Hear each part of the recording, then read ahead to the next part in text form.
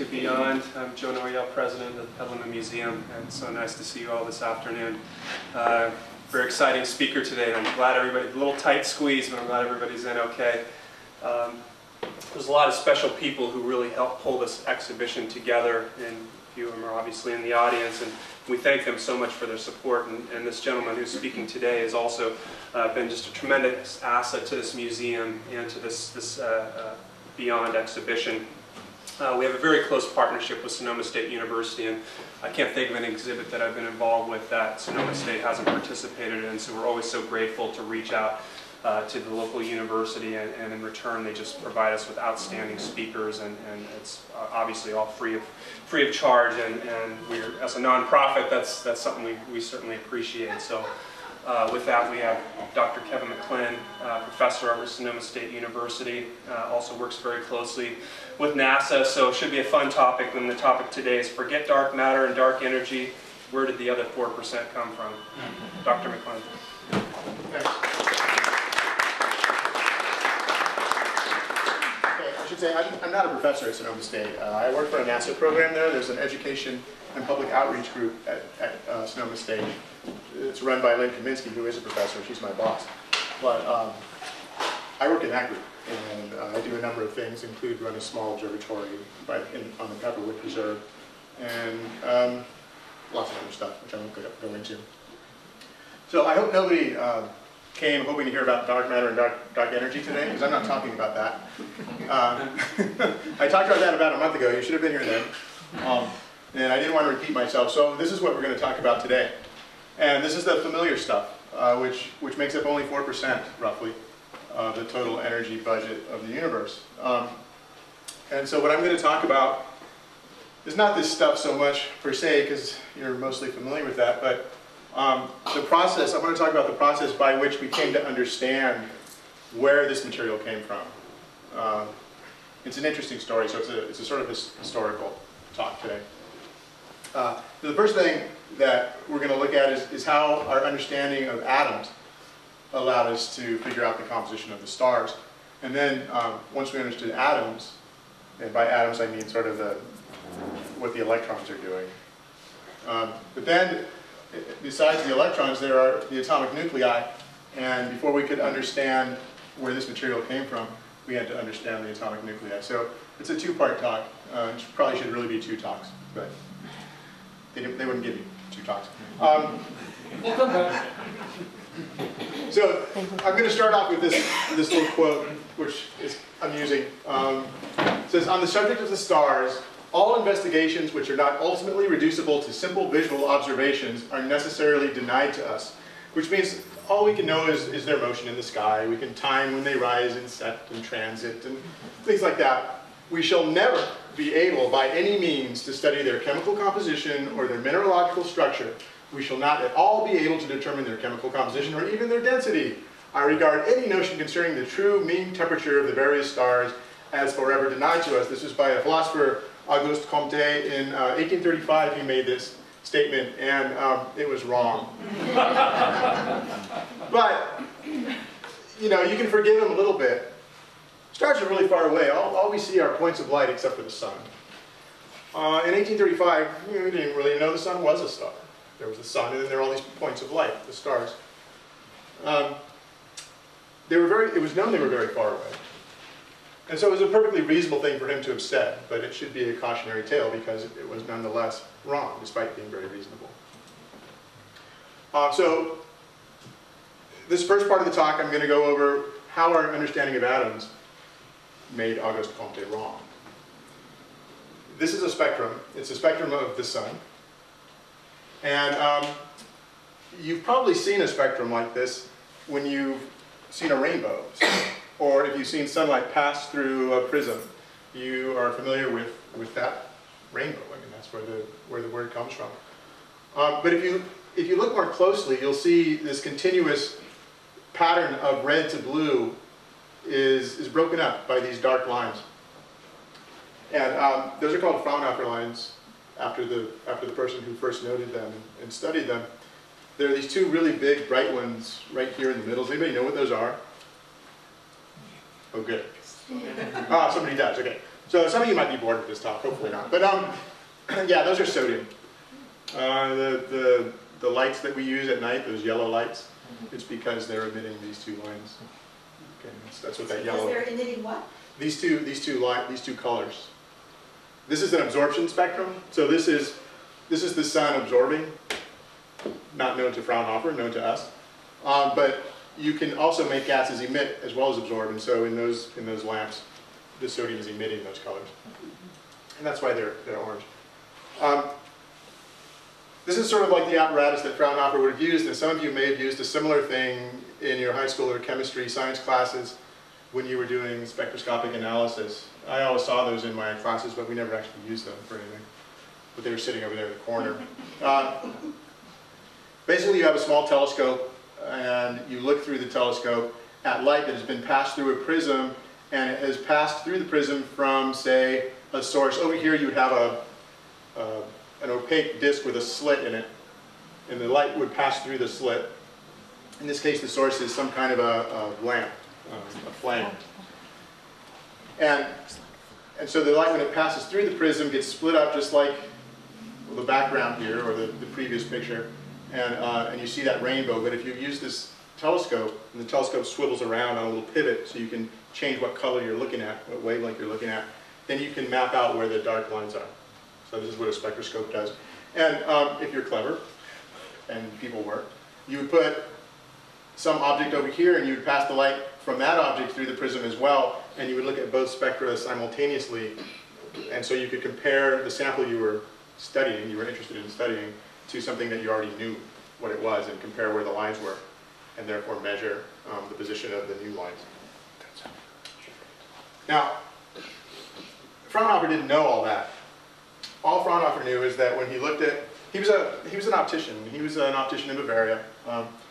He made lenses, and he just noticed these rainbows that everybody had noticed for thousands of years and got curious about them. So he began to study them, and he finally put the sun through a spectroscope like I showed you, and this is what he saw. So this is his hand-drawn depiction of the sun's spectrum of absorption lines, and he labeled them with letters. This is how you could tell he was a true scientist, because we're always very inventive. We label things with either letters or numbers. Sometimes we use Greek letters if we're really, really feeling our oats. He had no idea what he was looking at, though. And as I showed you, he did notice that these two, there were these two very, very strong lines that were in the same part of the spectrum as sodium. He didn't know it was sodium, he just knew it was lamps in his lab. It is sodium, we know, but he didn't know that. But there's a lot of sodium around, and so you often see those lines in just a fire that you would make. The other thing that Fraunhofer did is he discovered that the moon and the planets show the same pattern of lines as the sun. And so he demonstrated that the moon and the planets do not shine by their own light. That was debated up to that point, but they're just reflecting sunlight. Okay, so you can do this, even if you don't know what the lines are. You can deduce these sorts of things. He pointed his spectroscope at some of the brighter stars. He noticed they too have dark patterns of lines, but they're different from the ones that you see in the sun. And then he died. He died at the age of 39 of tuberculosis, and so he was not able to continue this. So this was 1814 when he was doing his work.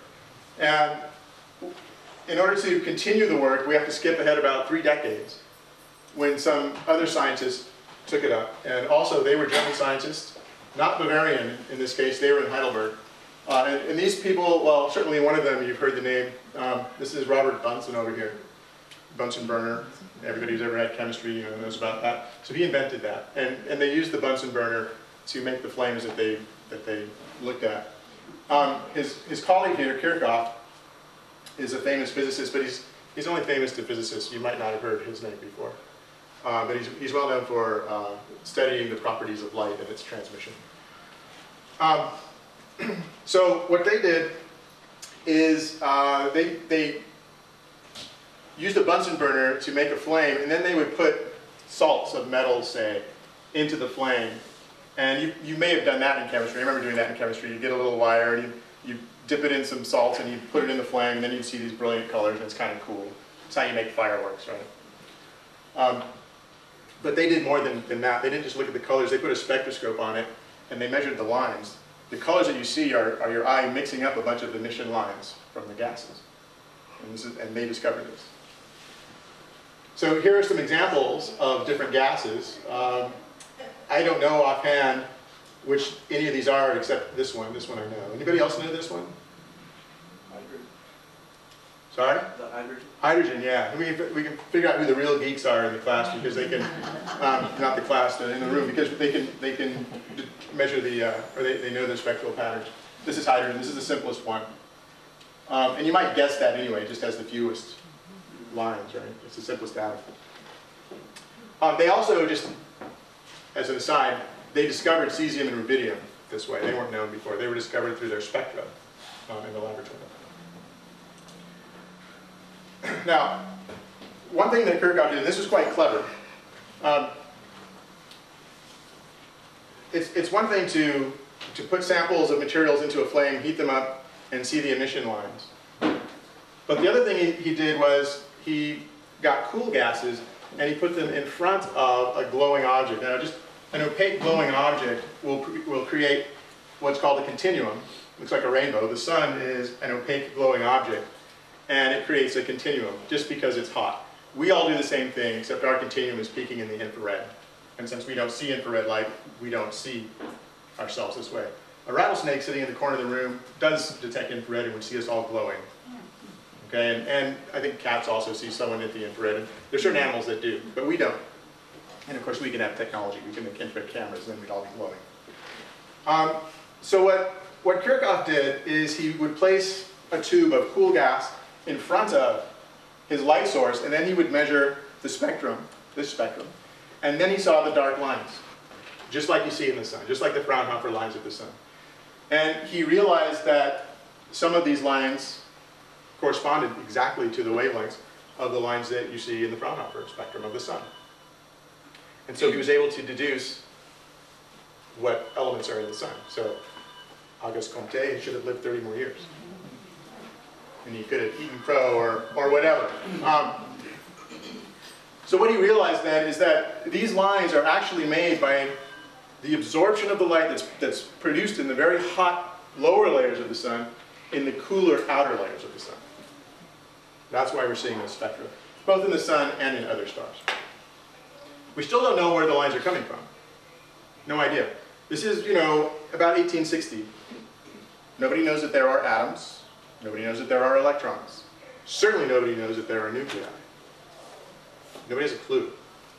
So all we're doing is seeing patterns in nature and matching them up. So they showed a couple of things. They showed the sun is composed of gas. People didn't know what the sun was before that. Now we know it's a gas. It certainly behaves like these gases in the lab. We know what materials are in the sun, at least some of them. And so here's a list of some of the atoms that they detected. Sodium, magnesium, chromium, calcium, barium, zinc, copper, nickel, iron. Almost all the lines you see in the Fraunhofer spectrum are iron lines. Does anybody want to note something does anybody find that list surprising in any way? Knowing what we know now? Somebody started to say it. There's no hydrogen. There's no hydrogen. And from our vestige here in the 21st century, we know that the sun is mostly hydrogen, but it's not there. Okay? It's not there at all.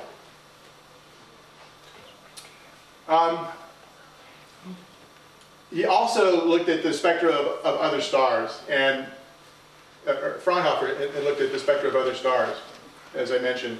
And so other astronomers began to do this, and they started using these techniques to measure those spectra, and they discovered what the composition, at least partially, of the other stars were as well. So this was sort of the beginning of the field of astrophysics. Prior to this, astronomers were mostly concerned with the motions of things in the sky and using it as a big clock. The sky is a big clock, right? And so observatories were concerning themselves with telling the time of day or telling latitude and longitude used for navigation, that kind of thing. This switches astronomy into the field of astrophysics, which it basically is now. There are still some people doing the old type of astronomy, but not very many. And I should mention that that led to lots of things like understanding the composition and evolution of the stars, distribution of galaxies, the universe is expanding, blah, blah, blah, blah, blah. Right? The whole field that we think of astrophysics starts right here. Does it relate to biological evolution or evolution of the stars? Evolution of the stars. Yeah. I'm not a biologist. I don't talk about biology. Yeah. I took one semester of biology in my whole life. Maybe it was freshman year of high school. Physics is beautiful, right? You just have, I mean, you get your fingertips dirty with chalk dust. But you don't have to mess with chemicals and chemicals. All right, so here's the periodic table again, and I've highlighted the elements that were detected in the sun by Bunsen and Kirchhoff. Note all the ones that were not detected. And furthermore, I should say that this periodic table of the elements, which we're all very familiar with, was not even invented yet when they did their work. So they didn't even know how much they were missing, right? Well, I should say, the other elements were known, but their systematic chemical properties were not well known. All right. Now, I've already mentioned they had no idea what they were looking at. They had no idea where these lines were coming from. And in order to understand that, we have to go forward several more decades, and we have to get a new worldview. And these two were very much classical physicists, classical scientists. And in order to understand both the periodic table and the spectrum of lines, you have to have a quantum physics worldview. And that wasn't invented yet, not for another 4 decades at the earliest, but really 6 decades or so. So this slide is just going to very quickly go over some of the things that had to happen before you could understand the stars. In 1900, Max Planck came up with the first quantum theory of anything. And I'm discounting quantum theory of matter. There's an atomic theory that goes way back to the Greeks even, and a physically based atomic theory that goes back to the beginning of the 19th century. So I'm not talking about quantized matter in atoms. I'm talking about quantized physical quantities like, say, energies. Max Planck came up with a quantum theory to explain black body radiation. So these are curves of the spectrum. So this is the sun spectrum. I showed you the rainbow before, and it's just, it goes from blue, this would be blue on this end, to longer wavelengths, red. And the intensity grows and then decreases, so there's a peak. And it looks something like a skewed bell curve. And it's called black body radiation. I pulled this off the web, and it's kind of an interesting thing. It's backwards. Does anybody know why it's backwards?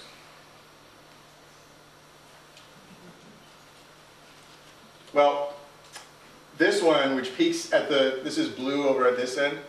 This one, which peaks at the bluest wavelengths, is actually from the hottest object. And this one, which peaks at the longest wavelength, is actually from the coolest object. And cool objects are red and hot objects are blue. So they've exactly reversed the sense that the curve should have. I don't know why they did that. But it makes a nice little point to bring up. But all objects, as I said, even us, emit these types of curves, this thermal radiation. And it led to a problem in physics into the 19th century. Basically, classical physics, if you look at how the spectrum works and you try and predict how these curves should be shaped, it predicts that there should be an infinite amount of energy emitted at short wavelengths. I won't go into why that is. This has to do with the statistical mechanics. But clearly they don't do that. They drop off. And so Planck was looking at this and trying to understand it, and pretty much out of desperation, he made an assumption. And the way that classical physics describes electromagnetic radiation being produced is you have a charge oscillating. Accelerated charges always emit light, electromagnetic radiation. So if you have an oscillator, like a charge on a spring, going back and forth with some frequency, it will emit radiation of that frequency. And the way you produce all these frequencies is you imagine a whole bunch of charges on springs oscillating at different frequencies. And there should be a continuum, because there's a continuum of energies that are depicted here. And nobody could make it work. So what Planck did is he said, well, there isn't a continuum. Instead, the energies of those oscillators come in little steps. They're quantized. And when you do that, your integral over the energies at high frequency goes to a sum, for those of you who care about mathematics. And that makes the curve turn over, and it exactly predicts these curves. Exactly. Planck never really liked that. It was a mathematical desperation move.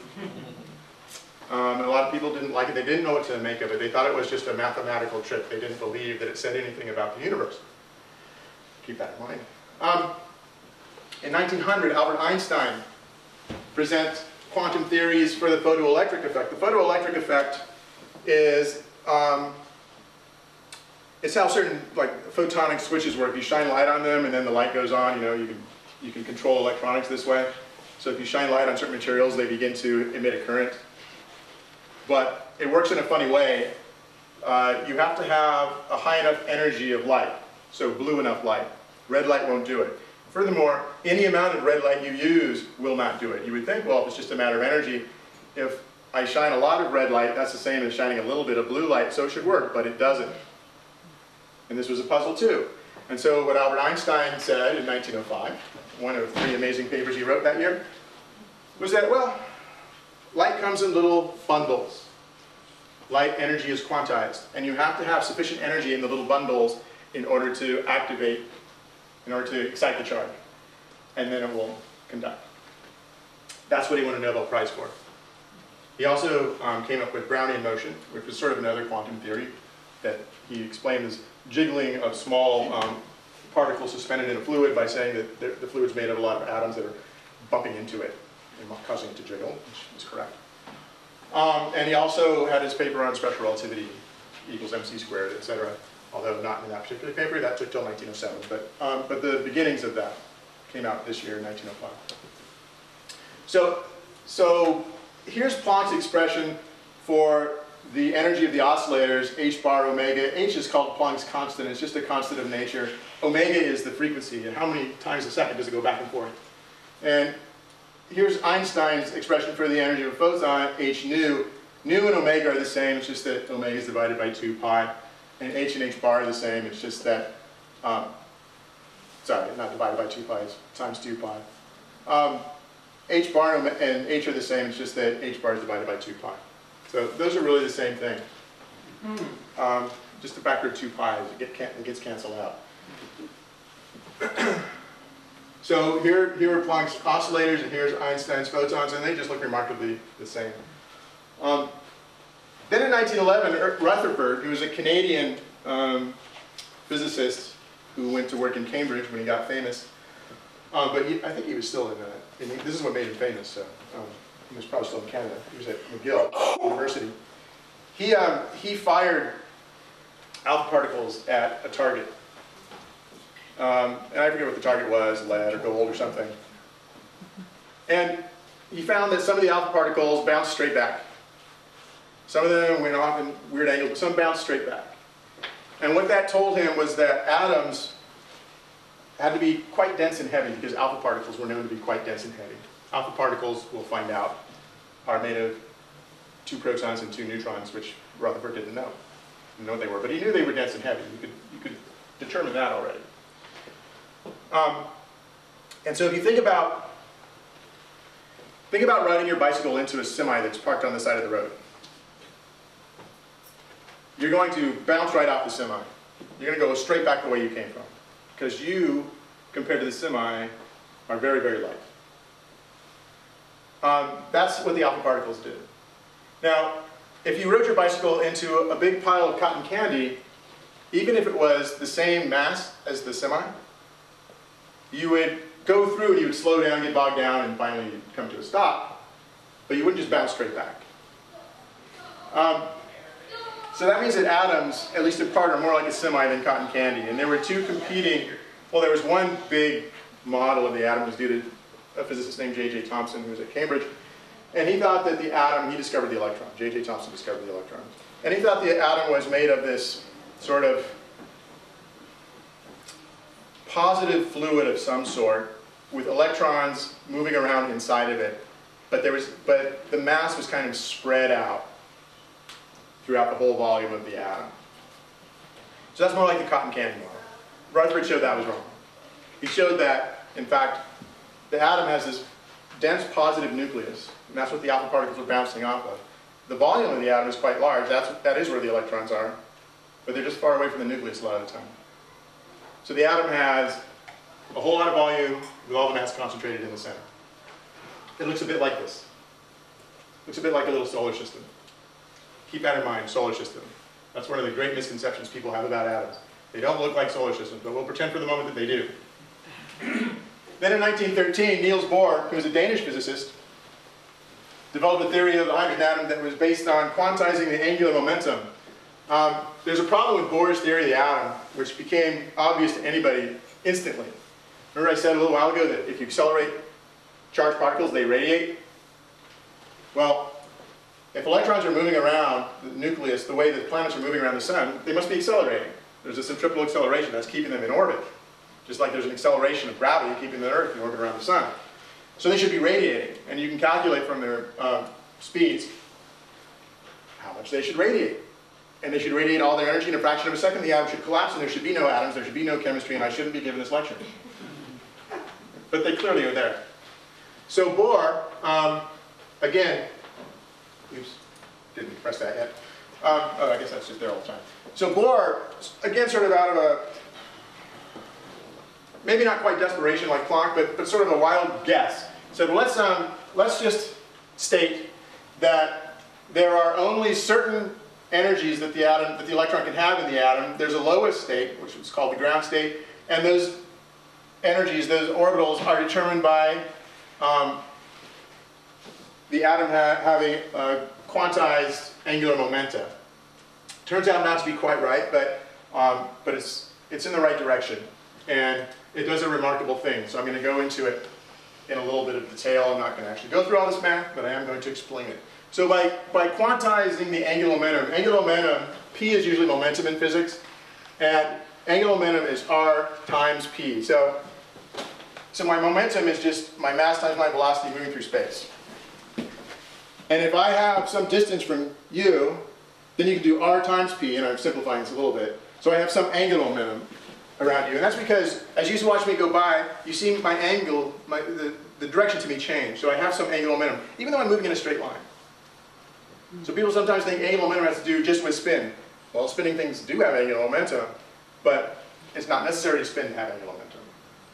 Right? So she would see me at some angle, she would see me at some angle. I would have angular momentum relative to all of them.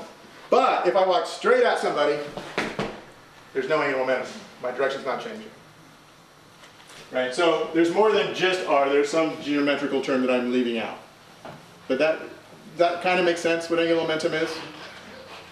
And so what Bohr is saying is that this quantity, angular momentum, comes in units of h bar. Here's Planck's constant again. It has units of angular momentum, by the way. I didn't tell you what the units were. It has units of angular momentum, which are momentum times distance.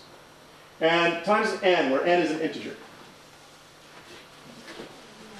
So if you do that, you can say, well, what does that imply for the energy? And you can write down an equation for the total energy, kinetic plus potential. And if you have had high school physics, you could do this math, because that's all there is. This is the only part that is tricky, and it's just a guess. And when you do, you find out that the energies that are allowed are a constant energy called the Rydberg energy divided by n squared, where this is n, and it's negative because atoms are bound, so they have negative energy. They're attracted. And this Rydberg energy is related to what's called the Rydberg constant. It's a whole bunch of physical constants. And these just come out of the math when you do the problem. It's 4 lines of algebra to do this. This is the Rydberg constant. It comes from the Rydberg formula. Rydberg was a Swedish physicist who was studying the relationships between the lines in hydrogen. And he found that there's just this empirical relation. There's this constant, and then each wavelength that you see is related to other wavelengths by 1 over some integer squared. Turns out this n and this n are the same thing, but Rydberg didn't know that because he did his work in 1888. He didn't even know what atoms were. He was just, again, doing an empirical study of this is what the lines are that I see. So I just want to belabor this a little bit. So Bohr was able to reproduce this empirical formula by making this really simplistic assumption. It only works for hydrogen, but it does work for hydrogen. And it clearly told us something, or I wouldn't be belaboring it. Even though it was wrong, it told us something. It told us that energy levels in atoms are quantized, and that there's something related to angular momentum that's doing it, probably. So this was 1913 that Bohr did this. And scientists puzzle over this, and it doesn't work for other atoms. But that very idea is enough for some of them to start thinking of other atoms in these terms, of these quantized energy levels. And so this guy, McKlin, I'm sure I'm mispronouncing that. He deserves to be more famous than he is. He's well known to astronomers. But who's ever heard of Shaha? Good, I'm glad somebody heard of him. He was an expert in statistical mechanics, statistical physics and thermodynamics. And so he used his knowledge of those fields and this idea of quantized energy levels in atoms to describe what was going on in stars to give you the spectra. And I'm just going to read you this quote here from his paper on this. It says, "The varying records of different elements in the Fraunhofer spectrum may be regarded as arising from the varying response of these elements with regard to the stimulus existing in the sun. Owing to the different internal structure, elements will respond in varying degrees to the sun's stimulus." So he's thinking the sun is this big ball of gas. It has a temperature, a pressure, and a density. And those three things will affect the atoms in it according to their internal structure. And he didn't just say that. That's paraphrasing this equation that he derived. So this is a theory that he developed. It's called the Shaha equation. And I'm going to go through this just a little bit. So if you have an atom, let's say you have hydrogen, you can have neutral hydrogen, where the electron is still connected. And that would be Ni, say, the number of hydrogens per cubic centimeter that are neutral. Then you could have ionize the hydrogen, so the electron and the proton are separated. That would be Ni plus 1. That's one ionization state higher than whatever's down here. This doesn't have to be neutral. But it's relating, for a given atom, the number of ionized species that are one ionization level higher than this thing in the denominator. This is the number of electrons per cubic centimeter. So he's saying that the number of ionized species, the ratio of the plus 1 to the next lower level, times the number of electrons is equal to basically a whole bunch of stuff that has to do with the temperature and some thermodynamic terms that aren't important. So the temperature is affecting the ionization of atoms in a particular way that this equation predicts. And this is just the ionization energy. It's the amount of energy it takes to ionize to the next state. For hydrogen, that's 13.6 electron volts to ionize hydrogen. But for other atoms, you have different ionization energies. And so what he showed was that when you look at the sun and you see these lines, it's not necessarily the case that you're going to see the lines of all the possible elements there are, because the temperature of the sun and its density may make some of them invisible. For instance, some of them may be ionized and you won't see them. They're ionized away. So you might not see calcium ions or calcium atoms because there may be calcium ions. And that has a different spectrum. Does everybody follow me on that? Clearly. I mean, there's a lot of complication here, but the important thing is he's saying that the sun's temperature will affect the electronic state of the atoms in such a way that you may not see neutral atoms. You may have to look for ionized species. And nobody had thought of this before. Okay, this was 1920. Now, in the meantime, since about 1870 or so,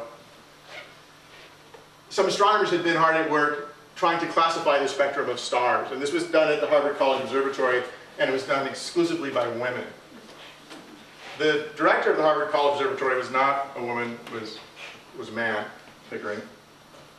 But all his underlings were women, and they were called computers because they did computations.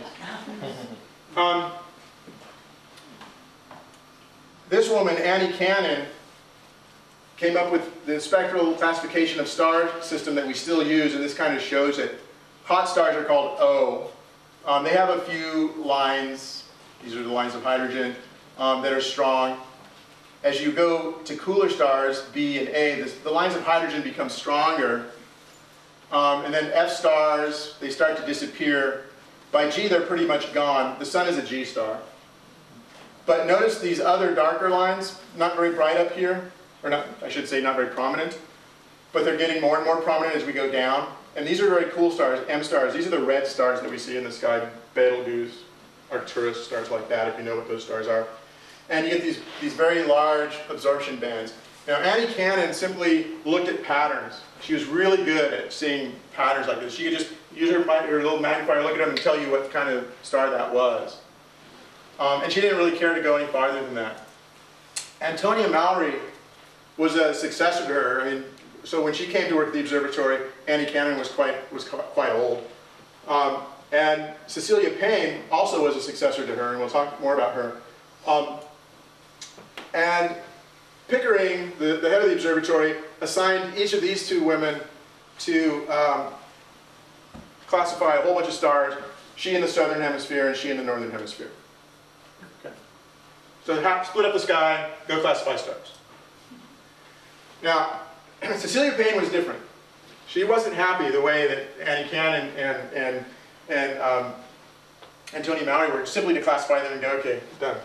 She wanted to actually understand it, and she's an interesting person. She was British, and she was born in 1900, and she was middle-class British. She was able to go to school at Cambridge on a scholarship because she was very smart. She's brilliant, in fact. And she got her degree. She studied physics and astronomy. She got her degree, a bachelor's, I guess. And she wanted to go on, but she couldn't. Why not? She was a woman. Because she was a woman.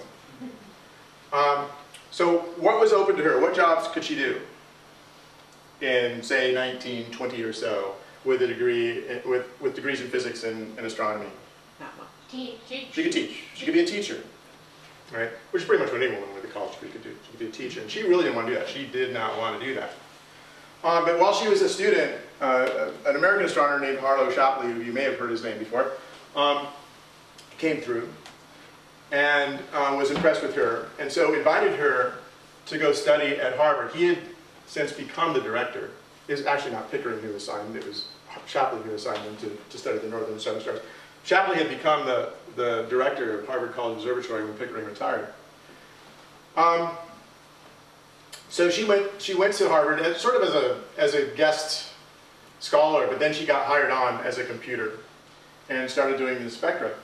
But unlike the other women, she was not content just to classify things. She wanted to understand them. So she took the ideas of Shaha and others and applied them to the spectra of the sun.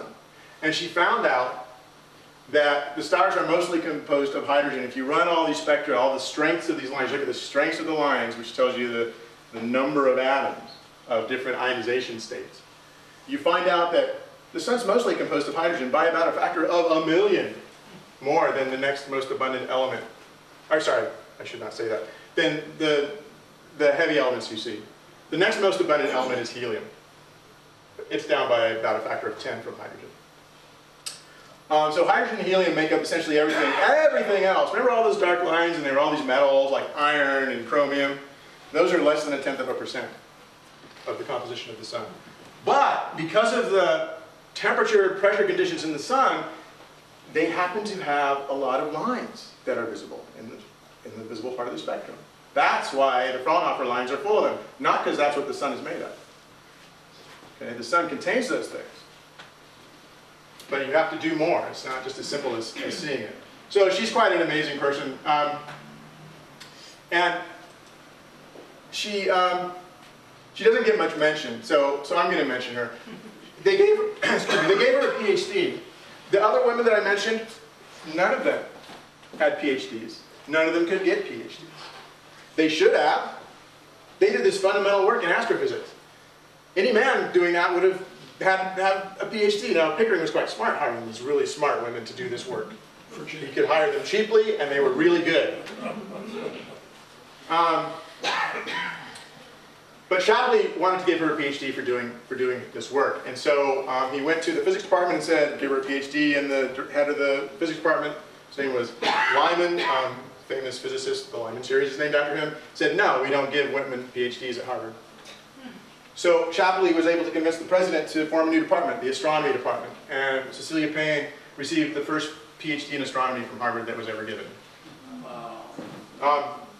She also went on to become, finally, in around 1950, a professor, but it took that much longer, 25 years, and to be the chair of the department, which she remained for quite a long time. She died in 1977. And I didn't know any of this. I just got fascinated by her because you're always told as a student that her PhD thesis was the most brilliant astrophysics PhD thesis ever written in the history of astrophysics. And she showed the sun was made of hydrogen. Oh, okay, let's find out more about it. And that's all you hear. And she went on to study things like variable stars. That's what she was really interested in, and that's what the rest of her career was. So, she was quite a remarkable woman. She wrote an autobiography, which I read, and I recommend it. It's interesting because, she was a young Victorian woman, basically growing up in England, and has that sensibility. And she she came from England to the United States in the 1920s, and has interesting things to say about the United States and her colleagues and science and the role of women from that perspective. And because she was very well brought up, she's always very proper about it. And even if somebody is not to her liking, or something is not to her liking, she lets you know it, but in the most polite way, right? The way only the British can do. So I highly recommend it if you're interested in following this stuff up. And just as a little aside, quantum mechanics, the full theory was not even published until 1927, and she published her thesis in 1925. So in 1927, the Schrödinger equation was published, and that actually gets most of what's going on in atoms correct, almost. So that's atoms. That's how we know that the sun is made of hydrogen. Now, she didn't believe that herself. And nobody else really believed it either. In fact, a very prominent astronomer, Henry Norris Russell, sort of convinced her, you should really take that line out of your thesis because it's probably wrong. And so she didn't publish it very much. I mean, she was never about tooting her own horn. And only in the next 4 or 5 years did people come to realize that she was right. And Norris, to his credit, he published his paper saying, yeah, this is correct. He gave her credit for it. He published the paper, but he said, this is, she said this in her thesis, and she got it first. So, anyway. So the next step, now that you know the sun is made of hydrogen, if you want to know how it works, is you have to understand how nuclei work. And this is the path that leads to that. Solar power, not the kind of solar power that we're talking about in the Mojave Desert, but what's actually making this thing glow. And there are two possibilities here. I mean, I'm not going to go to the ancient ideas about a big, fire, burning coal or wood or something. Those would be combustion. So there's combustion and there's gravity. Those are based on the two forces that were known in the 19th century. Combustion is just it's chemical, it's electrochemical, burning things, oxidizing them. And then gravity is, when you drop things, they release energy. So if the sun was contracting, it could release energy. Neither of these works, however. So going through this real quickly, you basically would say that the time the sun can last is the ratio of how much fuel it has, which is related to its mass in some way, divided by how much energy it's emitting, called its luminosity, which I call L. So this is just sort of like if you have 10 gallons of gas and you're burning a gallon a minute, how long is your car going to last before you run out of gas? Right? That's all this is doing. And we're not saying the sun is converting mass into energy. We're just saying that the amount of energy that it has at its disposal is related to its mass. If it were bigger, it would have more energy. So for combustion, if you burn something, for every gram you burn, you get a certain amount of energy out. And it depends what you're burning, but we're doing hand-wavy, back-of-the-envelope type of calculations here. We just want to see if we can explain sort of how the sun works. So if you put in a number that's sort of appropriate for combustion, even if you have the most efficient combustion you can imagine,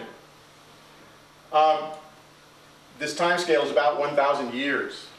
That's how long the sun could continue to burn as brightly as it does if it was simply burning stuff the way you burn a match.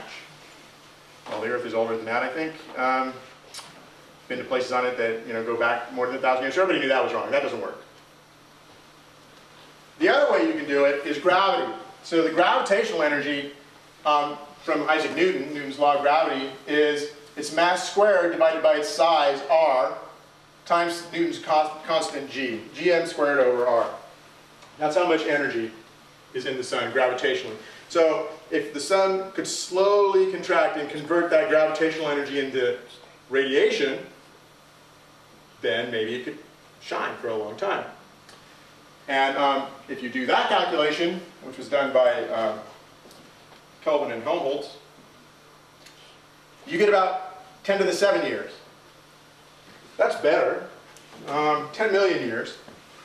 That might even sound reasonable, except that around this time people are beginning to understand that the Earth is billions of years old. It's not from radioactive dating yet. That was Marie Curie's work on that was going on contemporaneously. But geologists just looking at the depth of sediments and the rate of sedimentation knew the Earth was hundreds of millions to billions of years old. And this doesn't work that way. And then when you get radioactive dating of rocks and you find out, well, yeah, okay, some of these rocks are many billions of years old, 3 billion years old, almost 4 of the oldest rocks on Earth. Doesn't work. All right. So you have to do something else. And the something else you have to do is move into the 20th century. Right? So the two calculations I just showed you were very old, 19th century stuff, but now we know that E equals mc squared. Mass and energy are interconvertible. They're really the same. In fact, you can just ignore the c squared. Everybody gets caught up on the c squared, but the c is just a constant. Who cares? It has to do with the kind of units we're using to measure mass and energy. What this says is energy equals mass.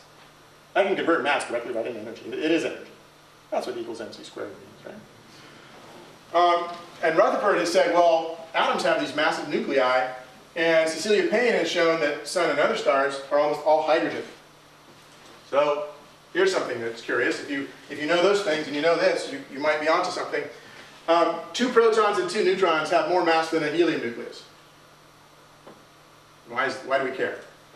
If you don't know what a helium nucleus is, you might not care. But if you're a physicist, you know that a helium nucleus is nothing more than 2 protons and 2 neutrons bound into this little particle called an alpha particle. It's an alpha particle. So I put these 4 things together to make this thing, and this ends up weighing less. It's a great diet plan. How does that happen? Well, nobody really knew how it happened, but now we kind of do. What's going on here is you're converting the difference in mass into energy. So when you actually form helium out of hydrogen, you get mc squared, this is the m, of energy out.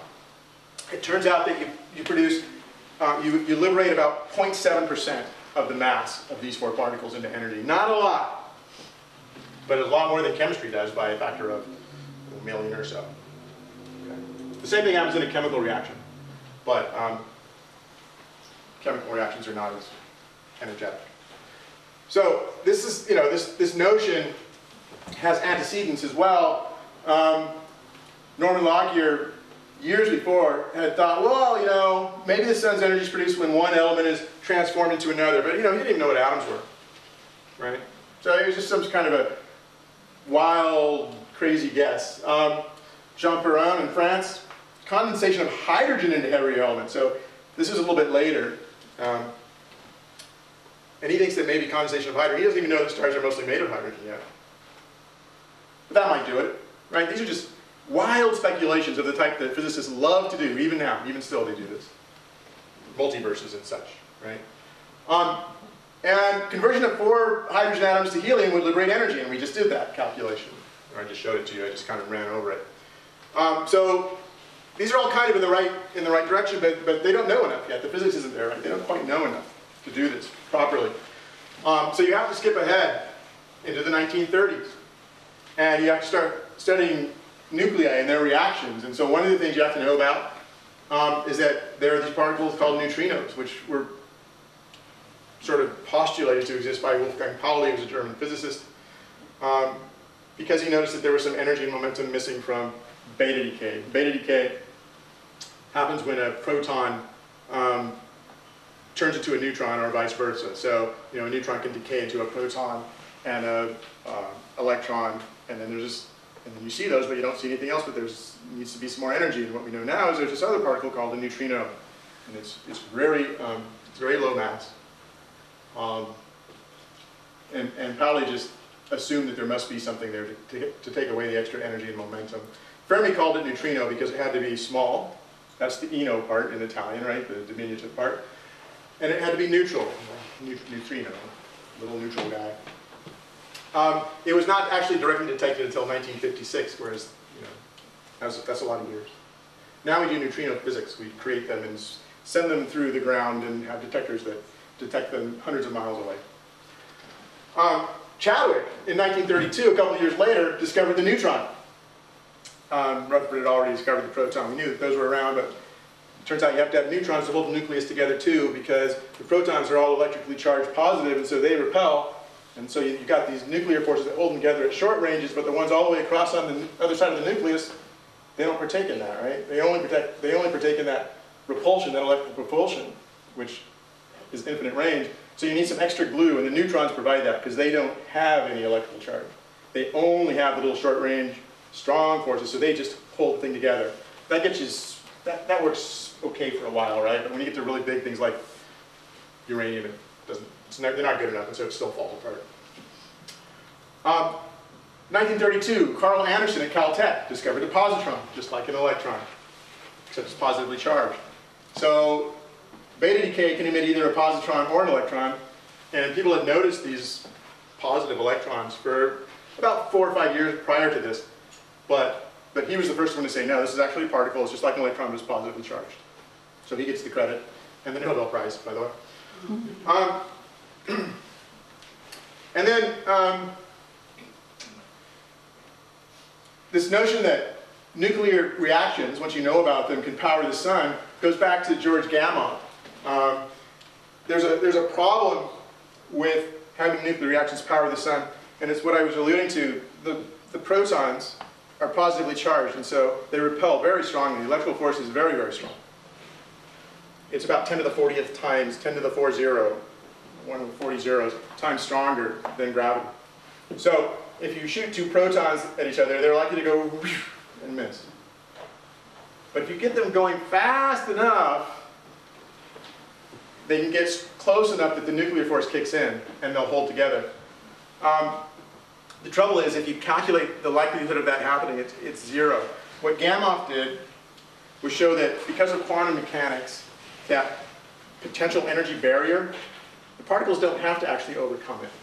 In quantum mechanics, they can do what's called tunneling through it. There's a finite probability that they don't go over the barrier, they go through it. So there's a finite probability that I want to go in the next room, I just go and I walk through the wall. That's essentially what they're doing. It doesn't work for us, because we're made of lots of particles, and so is the wall, and so then the probability, even quantum mechanically, becomes so small it doesn't ever happen. But for a single particle going against another single particle, it does happen. It can, and it does. So that was Gamow's addition, and you had to use quantum mechanics. So all of this stuff relies on this brand new physics, application of brand new physics that did not exist, sometimes even 5 years before. 1928, well, 1927 is when the Schrödinger equation is published. So within a year, Gamow was putting it to work. Pretty cool, pretty interesting.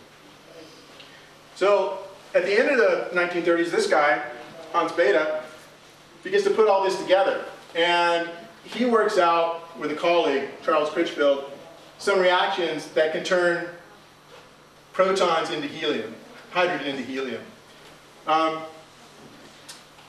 And this is one, there are three possible chains. They're called different chains. This is the proton-proton 1 chain.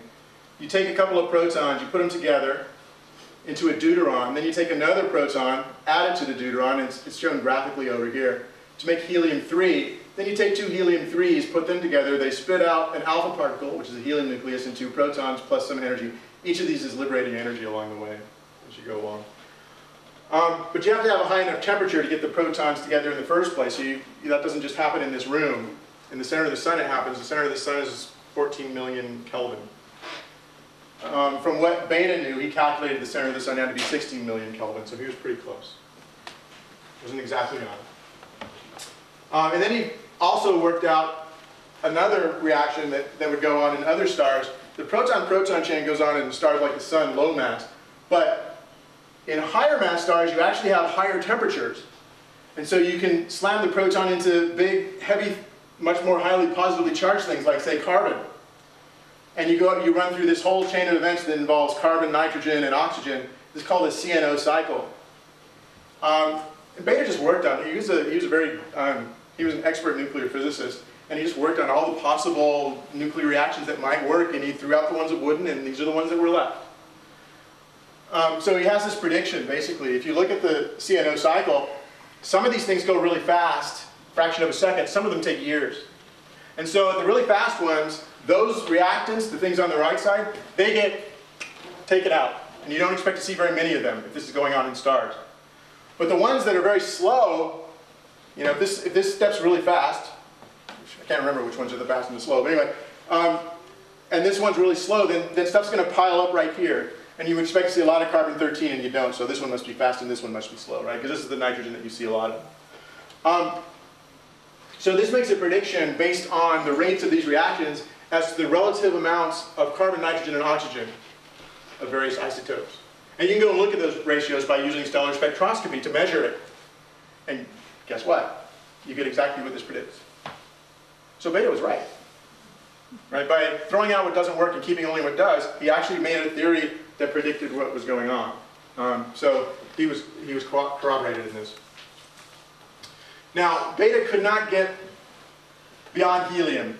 Both CNO is just, it's basically creating helium here, right?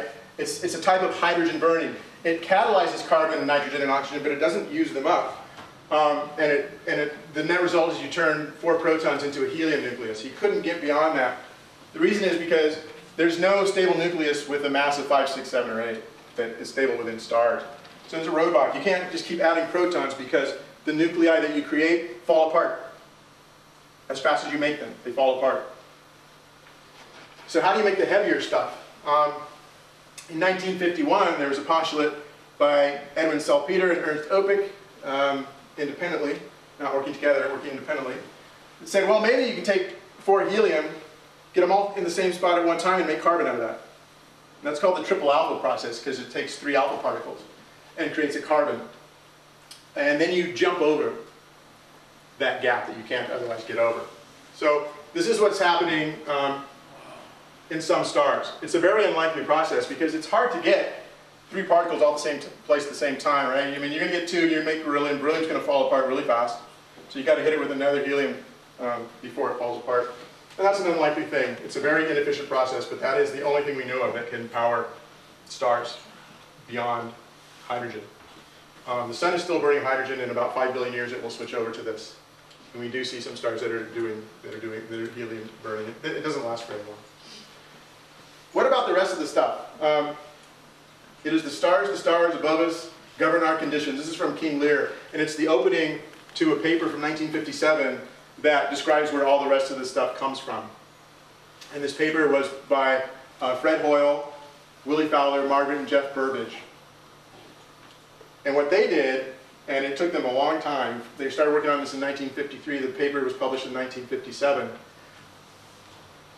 They tried to figure out where all the other elements come from. And this is called the curve of binding energy. And it shows the binding energy per nucleus of atoms. The higher the binding energy, the more stable the nucleus. Hydrogen has no binding energy because it's just a proton. There's nothing to bind to. Helium-4 is way up here. It has a lot of binding energy. So you release a lot of energy when you go from hydrogen to helium. These have lower binding energy, so you don't really go the other way. That's kind of what I was just talking about. But if you can get beyond helium to carbon, then you can start adding alpha particles to make things like oxygen and magnesium and et cetera, et cetera. And so this paper describes how that happens, and here are a couple of reactions by which it might. And you get energy out every time you go to one of these more tightly bound nuclei. All the way to iron, you stop at iron from this process. Now you can also add protons into these, and depending on exactly what nucleus you're making, you may or may not be able to do it. The ones out here, you have to make in different ways. So those ones, if you add an alpha particle, you go to lower energy. That's not going to happen, but what you can do is you can add a neutron, and you can make a slightly heavier element, and you can keep adding neutrons, and most of those elements are going to be radioactive. They'll decay. But they may decay to something stable.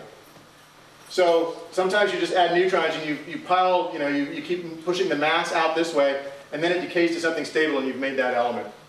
And so they worked out all those reactions too in this paper.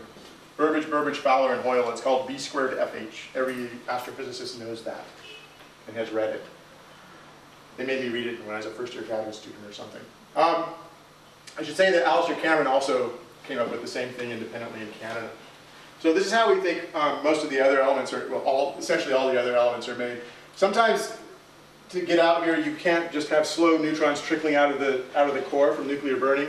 It has to happen in a special event called a supernova, where the core collapses to basically neutrons. You make a tremendous number of neutrons that go out through the star. And that's called, so there's a slow process that I described first, and then there's the rapid process in a supernova, and you can make the really heavy ones out here that way. Now, if this is all true, this fairy tale, you should be able to see it in abundances, and in fact you do. So this is a plot of abundances of elements, all the elements. And see it has this seesaw? The ones at the top, the ones that are very abundant, well, carbon, nitrogen, and oxygen. And the abundances are as predicted by Beta's CNO cycle. But then as you go on, the ones that are abundant are the ones that you just take one of these and you just add an alpha particle. And then you add another alpha particle. Then you add another alpha particle. Then you add another alpha particle. And you keep doing that. Iron's very abundant because it has the most strongly bound nucleus. So this is where that alpha particle at a time stops. And these are the neutron capture ones. And the seesaw here is just, if you have a nucleus that has an even number of protons and an even number of neutrons, it's more stable than when it has an odd or an odd even because of pairing. When you have two protons paired in the nucleus, it has a lower energy than a single proton by itself in the nucleus. And the same with neutrons. So that's what you're seeing here. Now, all of this stuff tells you how you get all the heavy elements, and it tells you how you get some helium, but most of the helium doesn't come this way. It comes right out of the Big Bang, and I haven't talked about that. So the hydrogen and the helium come out of the Big Bang. The stars have added a little helium, but almost nothing. And most of it's locked up inside the stars, then it gets burned into other elements anyway. So, to summarize, what I hope is you've taken from this talk is that science is collaborative. Figuring out this problem, where the elements come from, took thousands of people. I mentioned a few. I've left out many. I've tried to hit some of the highlight ones, well I hit the highlight ones, and some of the lesser known important ones. Basic research, none of these people was doing anything applied, they were just trying to figure out how things work. Sometimes they weren't trying to figure out where elements come from at all. But that's where it led. So when you do basic research, you can find out some unexpected things, and sometimes they're interesting things. There were pivotal moments, and I want to stress pivotal moments, not pivotal people. Because one of the things I've also tried to show is, in many of these cases, I told you the person who gets the credit, but then I mentioned, oh, and this other person did it independently over here at the same time. Because once it becomes possible to know something, because of something that somebody else somewhere else did, and that gets around, smart people can put that together and come up with something new. So we often talk about these great men of science who have vision beyond, and that's not necessarily true. One person gets the credit. but other people could do it. That's true of special relativity, not general, but special. And then the great men of science are sometimes women. And that's something that gets overlooked. Less so now, less than in the past, hopefully. And then be really careful about saying what can never be possible. So, just looking to the future a little bit, and then I'll be done. 100 years ago, scientists thought that they had made most of the discoveries there were to be made. They could describe almost everything in the world, so they thought, and there were just a few details to be ironed out. And in ironing out those details, one of them was the black body radiation, one was this sort of curious electrodynamical behavior of magnets and coils. One led to quantum mechanics, and the other led to relativity, which completely changed our view of the world. Utterly, completely shattered the old world. Didn't destroy it. The old physics is still valid in its realm of applicability, but there's this whole richness of the world that it can't describe that we now are able to. So if we look at now, scientists believe that almost within reach, we have a complete theory of subatomic particles. It's called the Standard Model. We're just looking for this one little thing called the Higgs boson. And that's what the LHC is busily doing right now as we speak, trying to tease out the Higgs boson. And cosmologists, same thing. We got this really good theory of cosmology, and it describes the large-scale structure, and it describes the Big Bang origin, how the elements were formed, as I've just gone through, how much hydrogen and helium there is. But there are these two little things. Dark energy and dark matter, which I'm not talking about. So maybe we're going to have another revolution. Maybe that's what it's going to take to understand this stuff, is a paradigm shift, a new way of looking at things. Who knows? I don't know. But anyway, thanks.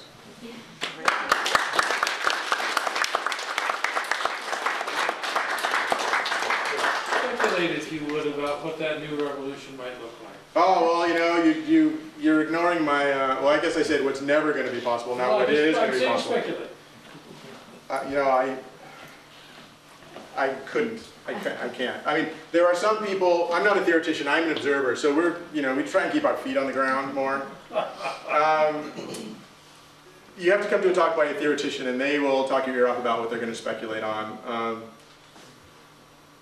Yeah, the things I talk to my friends about who do this and that I read about, there are alternate theories of gravity that have to do with higher dimensions and brains, you know, string theory stuff. Some people think that's where it's going to go. Maybe they're right. But I would say that at the moment, those ideas are kind of like the ideas in 1870 about stars being powered by conversion of one element into another. I mean, it's kind of a curious thing that somebody thought that in 1870, but didn't know what atoms were, didn't know what nuclei were, didn't know anything that you would need to know to actually make a meaningful statement like that. And I think we're kind of in that same regime right now.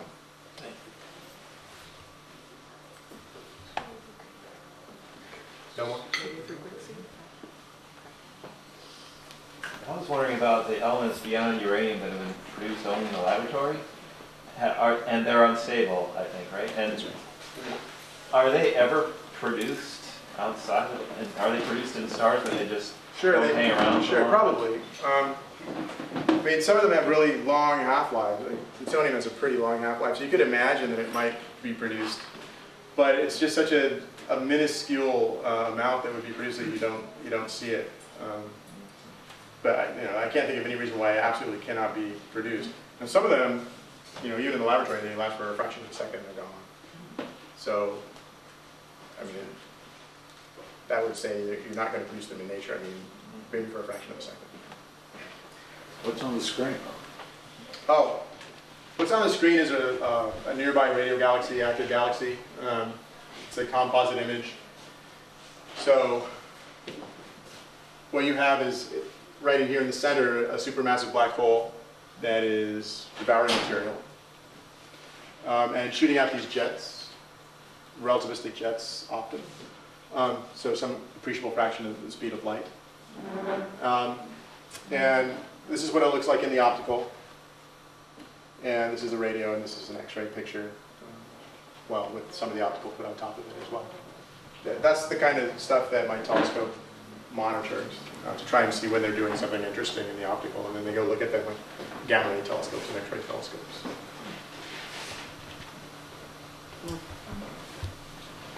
Yeah. I read about precursors of DNA being in outer space. Do you know anything about that? Well, that's that biology stuff again. But you must know. Yeah, so, That's well, your line. I know a little bit about some of that. There are lots of complex molecules that are detected in outer space through their radio emission lines. Some of those are amino acids. And all of the amino acids, I think there are 20 that people are made of, that life on Earth is made of. But there are many more kinds of amino acids as well. And so all 20 have been found in space in molecular clouds as well as others. The complete amino acid? Yeah. We can't hear her. Could you repeat? She said, so she was asking precursors of DNA in space. And now, there have been other complex organic molecules like formaldehyde, and there's a list, there are hundreds, I can't remember them all, that have also been detected. Now, by precursor of DNA, my understanding of DNA is that you have these phosphorus bases, and then I can't remember what's in the middle, the little, I don't know exactly what the chemistry is, so I don't know. Phosphate sugar chain. I think. Sugar, yeah, that sounds familiar. You have the four, adenine and... Yeah, so we have adenine and then blah, blah. Has that been detected? I don't know. I don't know. But I do know that complex molecules, organic molecules have been. So, you know, the right stuff is out there, but I don't know how close it gets to being an actual DNA molecule. You'd have to ask a radio astronomer. They could probably tell you better. Yeah. I teach first grade. Okay. So I'm bringing this all down to a 6, 7, 8-year-old level. Okay. I teach a simple thing about the Earth and the seasons and time. Yeah. And the kids always are fascinated with the sun because they feel it, they see it. Yeah, it's an impressive thing, isn't it? Very impressive. For us, anyway. And the hardest thing to explain to them is what the sun is Okay. and what it does. Okay. What would you recommend that I tell young children about what the sun is, what it does, how come it's doing what it's doing? It's a big nuclear reactor.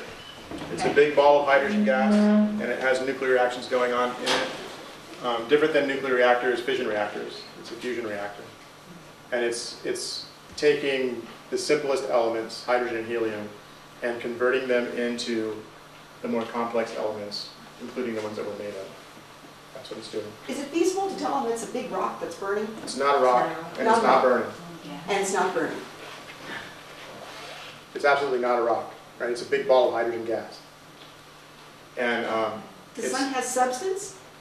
it's gas, so it has substance similar to the air in this room having substance. But the center of the sun, the densest part, has a density about 100 times the density of water. That's the densest part, so it's still a gas. Okay.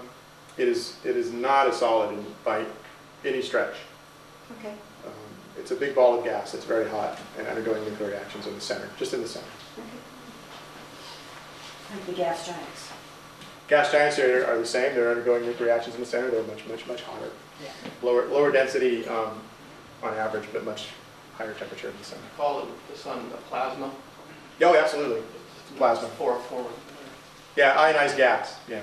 But, first graders, I wouldn't go to plasma. I would just say gas. We teach kindergarten. I wouldn't go with plasma there We go either. with gas. And why doesn't this gas dissipate? Why Gravity. doesn't- Gravity holds it? Same as our atmosphere. Why doesn't our atmosphere just boil off into space? The gravity holds it. On Mars, the gravity is not strong enough, so it in fact did boil off into space, and Mars has almost no atmosphere. The moon is so small that it can't hold an atmosphere at all, so there's no atmosphere there. It's just gravity. So we've got, it's pulling on itself. Yeah. I'm just trying to put this into 7-year-old words. No, that's gravity. It's just gravity. It's every bit of the sun gravitationally bound to every other bit. That's the same thing that holds the Earth together. Yeah. If you turned off gravity, there's a lot of pressure in the Earth, and it would explode.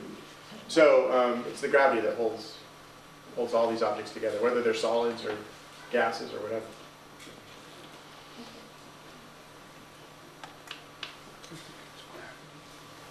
Do you do this often? Fair enough, fair amount. You? Not the first graders. Not to first graders, no. It's hard to explain things to first graders that are in the physics world. Well, okay, I hope you learned something from that anyway that was Thank you, interesting. I did. There are no more questions. Okay. Thank you, thank you. You're welcome. Thank you.